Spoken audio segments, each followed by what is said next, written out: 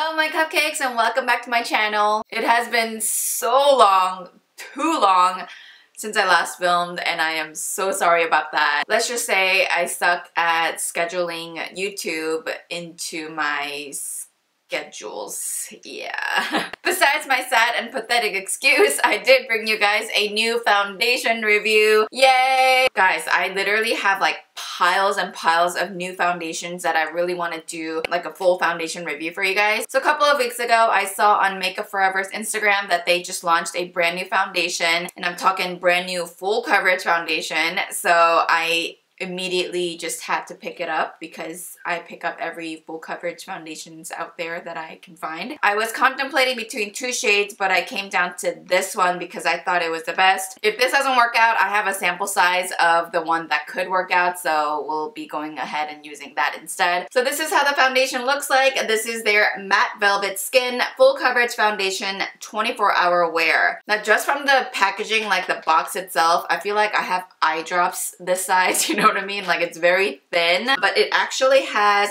full 1.01 fluid ounce, so it's pretty much like your typical other foundations. Like I have foundation bottles that are this big that looks like it has like 3 ounces, but it actually has the same amount as this. I actually really like the packaging. I like packagings that come in little plastic tube bottles like this because it's just easy to travel with. It's lightweight, you can just squeeze it out and you don't have to worry about like contamination or whatnot. So let's get into some details about this foundation. Now this is a breathable full coverage foundation with a lifelike matte finish that bends and breathes with skin for up to 24-hour wear. It is for normal, dry, combination, and oily skin types. It never cakes, flakes, or fades, so skin appears natural and vibrant throughout the day. This foundation is available in 40 shades, and I can already see that it is very like shade friendly here on Sephora's website, so I'm very happy about that. Now if you guys are new to my channel or never watched my foundation reviews before, I always apply a primer that I have been using recently so that my reviews don't change. I also apply half of my face using a beauty blender and the other half using a brush. I don't set the foundation using any setting sprays, but I do set it down with a powder because I always have and I always will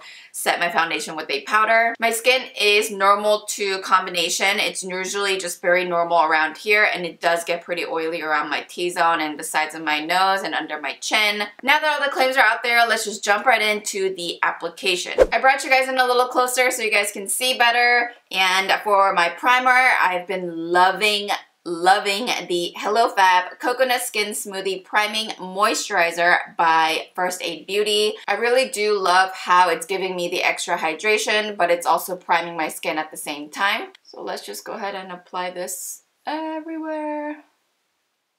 Alright, I'm gonna go ahead and jump right into the foundation now. I'm actually really excited because literally I've been looking for a new foundation to try for so long, but I didn't want to do it without showing it to you guys, so here we are. Alright, I'm just gonna go ahead and squeeze just a little bit out. Oh, and it's very thick, as you guys can see that, which is very promising. I'm gonna go ahead and apply to this side first, and let's go ahead and apply with the brush. I'm just gonna use about that much for now. And brush, like always, we're using the Morphe E6 brush. I always use this brush, you guys.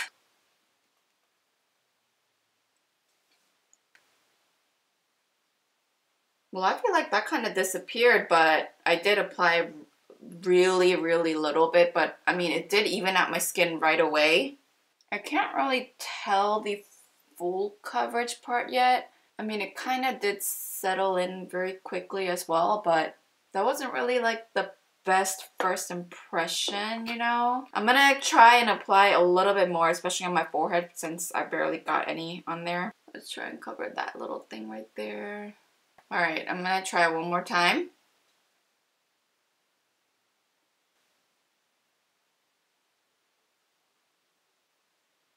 Okay, I'd say this foundation is definitely buildable. You can tell the difference right away that it definitely evened out my skin. Oh, I can actually see it matting down right now. I don't know if you guys can tell. There's definitely less amount of shine here. Like it's starting to settle in, and I hydrated the crap out of my skin, so feels pretty good. I can feel the foundation settling in, like I said, so I'm gonna give it some time. Coverage wise, with the brush side, I'd say it delivered like a high medium. Again, I wouldn't say it's like full coverage to the maximum power. It's a pretty good high medium coverage foundation is what I'd say. But let's go ahead and go with the other side. I feel like I'm using a lot for some reason. I don't know, maybe it's because the packaging is so small that I feel like I'm gonna use this really quickly. Let me like spread it out a little. All right, I already damped my beauty blender, so let's just go ahead and apply it.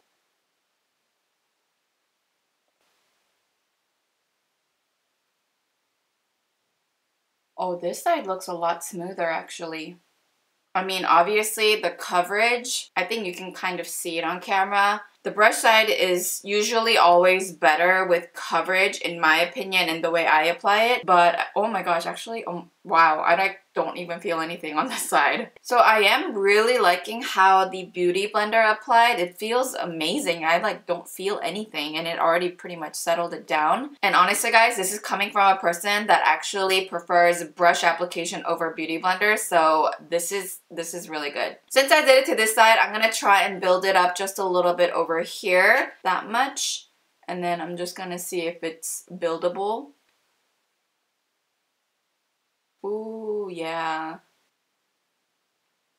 I definitely prefer the beauty blender side. Alright guys, so the foundation is officially on my face. It is currently 12:55. I'm gonna call it 1 o'clock. I'm gonna go ahead and do the rest of my makeup off camera and I'll be right back. Alright guys, I'm back. It is currently 1:25. Real quickly on what's on the rest of my face. Once the foundation was on, I went ahead and applied my concealer underneath the eyes. This is the Tarte Shape Tape in light neutral. Then I went ahead and set my under eye and the rest of my face very, very lightly because it was already matte. I used the Dermablend loose setting powder in translucent, I believe. It's just the original loose setting powder. I've been loving this. Then for my bronzer and blush and my highlight, I wanted to go really subtle because I wanted my eyes to be very glowy and dewy. I don't know, that's just the look that I envisioned today. I used the BA Light palette by BECCA Cosmetics, and this is the light to medium face palette. This as the highlight, this as the contour slash bronzer, like for both, which is why I have this really subtle contour slash dewy glowiness going on.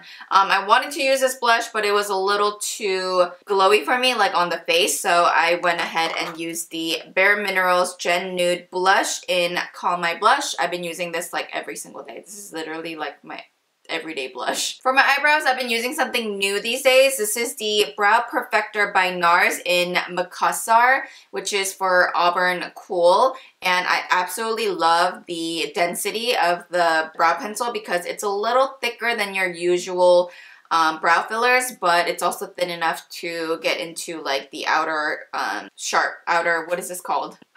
Lord Jesus. The outer corner, I don't know. Then this is the new thing that I've been doing recently, which I've been contemplating whether I should film a new updated brow tutorial because this literally like is my favorite. This is the Shape and Shade Brow Tint by MAC Cosmetics in Lingering. And oh my gosh, you guys, first of all, on one side, they have the filler, which is something that you can use to fill in your eyebrows. And then on the other side, you have my absolute favorite thing, which is this thing right here. And this pen is so perfect to kind of create those little brow strokes in the front to kind of like fill it in. And it makes like that perfect gradual natural looking brows, and been loving this so much. For my eyeshadow, I used the Born to Run palette by Urban Decay. This is how it looks like. I absolutely love the packaging, but the inside is even prettier, you guys. Why is this my first time using this palette? I don't know why. This launched like last month or something. I don't know why, but I basically use these two shades right here. I used a little bit of this as well. Then I used this one and this one, just to kind of like give it some depth on the outer corner. My mascara is my another everyday favorite. This is the Monsieur Big Waterproof Mascara by Lancome. I absolutely love the waterproof version because it helps me keep my curls up. And finally, on my lips, I have been loving this formula in pretty much all of the colors in here. This is the Creamy Lip Stain by the Balm Cosmetics, and this is in Salute. It's really comfortable to wear and it's really long lasting, so you guys should definitely give this a try. Okay, now about the foundation. I'm gonna just go over it really quickly about what I think about it at the moment. I love it. It feels really amazing for a matte foundation that claims to be very long wearing. Those tend to usually feel very drying. Right now, like, I don't know, maybe it's the Beauty Blender, but it's very thin on my skin, which I absolutely love, and it just looks amazing. It matches my skin literally perfectly, so I'm really happy I went with this one. I think it's very smooth and soft on my skin. It looks very flawless. And yet it feels very, very lightweight on my skin, so that's always a plus for a matte foundation. Like always, I'm gonna try my best to wear this foundation for at least like 8 to 10 hours. I usually never wear foundations unless I have to for more than 10 hours. Other than that, I'm gonna just go about my day, probably watch some Korean dramas or something. Let me know what you guys are watching, by the way, because I ran out of stuff to watch, so leave it in the comments down below if you guys recommend any new K-dramas. Alright, so I guess that's all I have to say now. I will see you guys during the midday.